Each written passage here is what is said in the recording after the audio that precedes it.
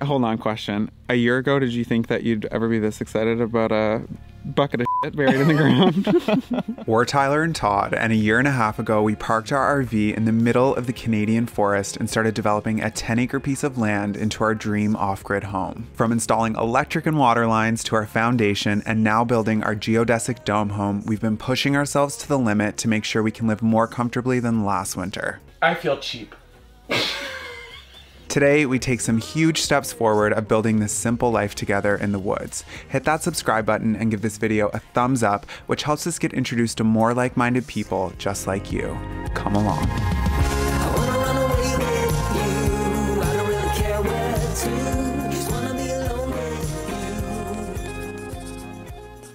So the next step in building our geodesic dome is to put up our insulation liner. This liner is what's gonna keep us nice and toasty warm this winter. Well, in theory, anyway. Hopefully. We're hoping. It's really cold. Like, every day it's getting colder and colder. Ooh, this is nice. It is nice. So this is the liner. Way nicer than I thought it was gonna be. Yeah. So, technically you're supposed to put it, it goes on the inside of the dome, and technically you're supposed to tie it on by leaning a ladder and like going up and over, but that's way too high. And think of the size of ladder to get up there. We're gonna try and do it from the inside. Yeah. So we have the scaffolding set up in here already. So yeah, I think that that's probably our best bet. Fingers crossed. I mean, if it doesn't work, what's the worst that can happen, right? All right, I'm gonna set you guys up and we're gonna get to it. Close my eyes and feel my heartbeat. Let the rhythm set my soul free. Headphones on, I'm feeling alright. Not coming down, you know I'm so high. Ooh, can you feel the energy? Ooh, something's gonna know me. Well, that was an entire day of doing just the inside liner. Brutal. Yeah, I'm thinking we're a little naive with our with our timelines. We totally thought this whole project was going to be done in 2 days, and I'm losing count of the days now. But it is looking really, really good. Yeah, I'm happy with it. Yeah. The problem, like the reason it's taking so long, see all these like little clips? They have to attach around the galvanized metal and go, like the fabric goes in between that, sort of like sandwiches in. But they're so tight that like you really have to jam it, and my fingers are going on. Anyway, we're gonna pack up. We're gonna go home and get started on the outside liner tomorrow. So we'll catch up with you in a little bit. So 5:15 and it's pitch black outside. That's the new normal this time of year. Yeah, well, obviously all of us are like week 1 into daylight savings time, and it's really depressing. Not everyone observes daylight savings time. Some people live in modern places. Dang. Yeah, I don't know how I feel about daylight savings time, to be honest. I hate it. Really stresses me out, and it's not a fun time. I need to be slamming back the vitamin D because just, I don't know, it's not the vibe. We all gotta slam back a little vitamin D every now and then, you know? Just to get that little dab in our stab. Oh my, as soon as I said it. I honestly sort of feel like with Todd, like I can't say anything, but you also, all of you watching, encourage it, because in the comments you're like, oh, Todd, and then you quote him, and then he's like, see, they find it funny. Anyway, we're gonna make some food. Thought we'd give a little check-in on all the little floofy pups. Oh, all right, well. Oh my God. Do you want to say hey to the vlog, Eddie? Well, that's what's going on. We are gonna make... Oh, also, we haven't updated. What? Our little girl is now a woman. Oh, yeah. So, we're new to having cats, and we're like, wow, Lily is like really affectionate. And then all of a sudden she started trying to get outside, and she was really vocal. And then she started spraying. Okay. She went into I don't want to get into all of the nitty gritty of it all. We brought her to the vet, and they were like... We thought she was cute. Turns out she was horny, and she's now spayed. I'm not including this clip. We brought her to the vet and they said it's time that she gets her spaying. So she got her spaying and... She's doing well. She's thriving. She said, it's a new me, boys. Oh. Where did she run off to? She was hanging out right here. She's right there next to the... Oh. But she blends in. Where? Oh! Hey, girly girl. Little squirrel. All right, well... We're gonna make a shepherd's pie. We can't include this in the vlog. well, we're gonna make a shepherd's pie. And that's it. Is that it? Yeah, I'm just making the gravy now to thicken up with the ground beef. Can you feel the energy?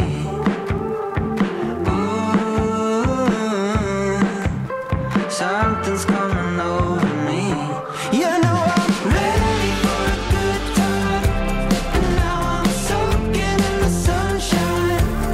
No clouds above me, only blue skies. You know I'm ready for a good time, good time.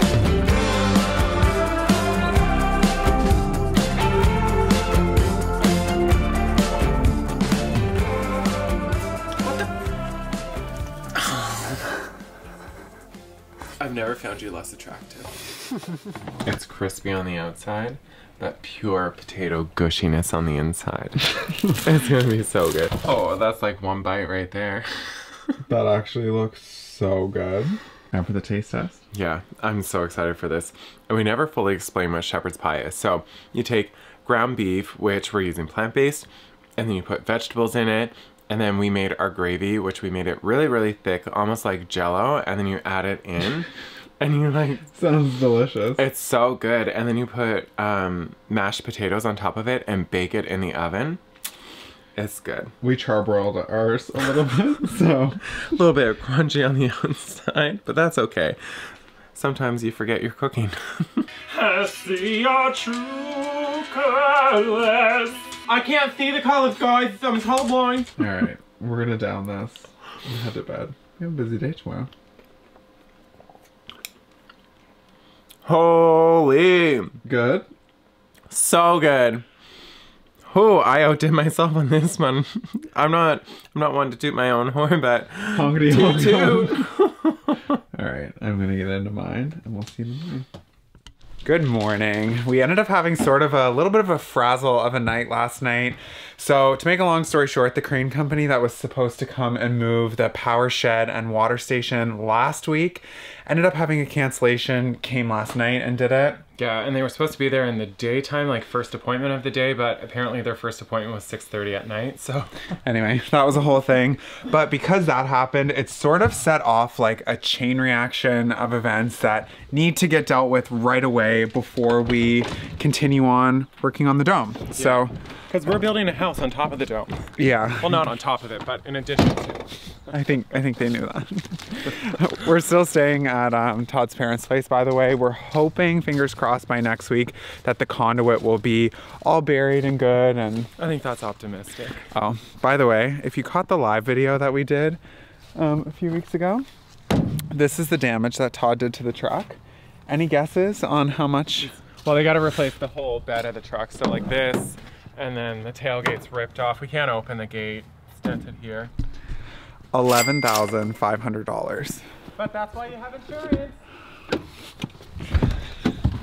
Todd is definitely to blame on that one. No, we don't know what happened, but things sometimes just don't work out. All right. We're gonna head up there and get to work. If you've caught the last few episodes of the vlog, you already know how much we've been busting our butts building the infrastructure for the land, from our water lines to our power lines, and now today, building our own sewage management system. Obviously, living completely off-grid, there are no city connections that we can plug into. So when we flush the toilet or we take a shower, we need to make sure that we are treating that water in an environmentally responsible way. And after months and months of research, we are taking the plunge, no pun intended, on the most cutting edge technology currently available on the market.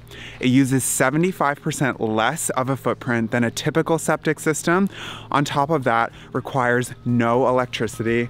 We're really excited, and it's pulling in the driveway right now. Got a real good feeling, got a real good feeling, like there is lightning deep in my bones. Got a real good feeling, I won't hit no ceiling. I'm going higher than I've ever known. Got a real good feeling. So we are just sitting here in absolute awe of the fact that months and months of research and planning and debating, are we making the right decision? It's all coming together. Yeah, there's no choice now because it's going in the ground. But Wait, hold on, question. A year ago, did you think that you'd ever be this excited about a bucket of shit buried in the ground? No, I didn't. Me neither. Here we are. So a little bit about how the system works. If you live in a city environment, you've probably never really considered where your wastewater is going. So every time you use your sink or you flush your toilet, it's traveling through miles and miles of pipe to a waste facility. But what we're doing is we're creating our own little waste treatment facility here on the land. So rather than going miles, it'll only have to travel a few feet and it enters the tank portion of the system. Once this is full, it overflows into the tipping bucket, which is designed to make sure that the system is being used evenly. So it dips to the left, to the right, to the left, to the right, all day, all night. And then it goes through peat moss and coconut fiber, which leaves us with hundreds of pounds of it, by the way. Yeah, It's really cool. It's really, really cool. It's like a great big composting toilet. Yeah, actually, that's the best way to think of it. So like, as all of the effluent, it's called, we're getting very scientific here, you guys. So it trickles through, all the effluent trickles through all of the coconut and the peat fiber, and then filters and becomes clean water, and then gets reintroduced back into the environment. So through the leaching field. So Yeah. it leaves the tank system, goes down, and then enters the forest floor. So they'll be scraping just off the root bed, and then it'll enter underneath that. yeah. Anyway, we're very excited Yeah. about it. It's another huge step forward in us realizing our dream. You might be wondering, by the way, like, how expensive is a system like this? Because normally when you do like environmentally friendly things, it can be more. Got a lot of quotes on the regular system versus this, and it was only $3,500 more. So for us, it was a no-brainer. The other really cool fact about this system is over its lifetime, which is 50 years, it will use 8.6 tons less of carbon. Which is super cool. So it's Yeah. a small trade-off. Plus the footprint would have been bigger if we went with a different system, or we would have had to use pumps to pump it uphill to a different, like a new leaching field. So Yeah. it's just kind of the best of both worlds for us. And Best of both worlds. oh goodness. Well, Anyway, we could talk all day about our bucket of in the ground, but we have more pressing things to get to. Mel is coming back today to help me with the conduit, which is going to be super helpful. yeah, and I've got Kenny who helped us build the deck platform. I say help. They pretty much led it and we were helping them. But Yeah. he's coming to do the stairs on the dome because we don't really have a way into it yet. And with construction really moving along with that, it's only a matter of time till someone gets hurt. So Yeah, we need to build the platform up there. I'm going to miss you today. I'm gonna actually. miss you too, my little work buddy. I hate these days, but we'll just We'll have fun reminisce later. over wine. We'll have fun later. Okay, we're going to get to work, you guys. Okay.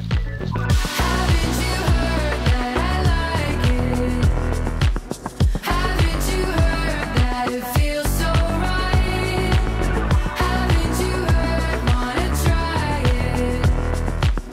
I'm getting in on your good vibe.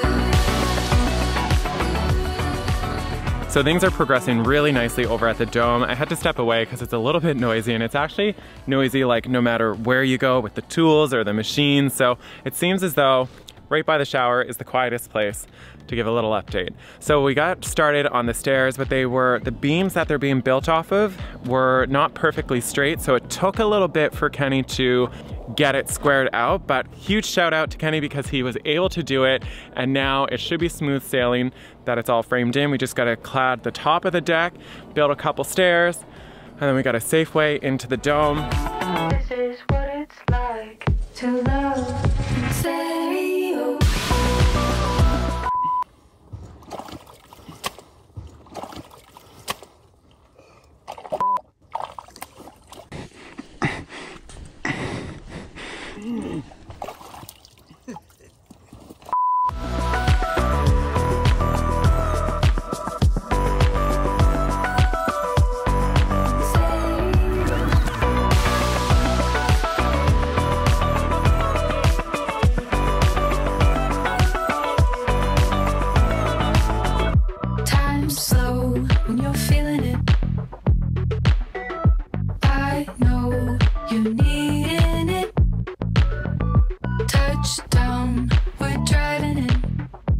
Honestly, it was touch and go there for a while if we were actually going to be able to finish this, but Mel and I got it done. It looks really, really good.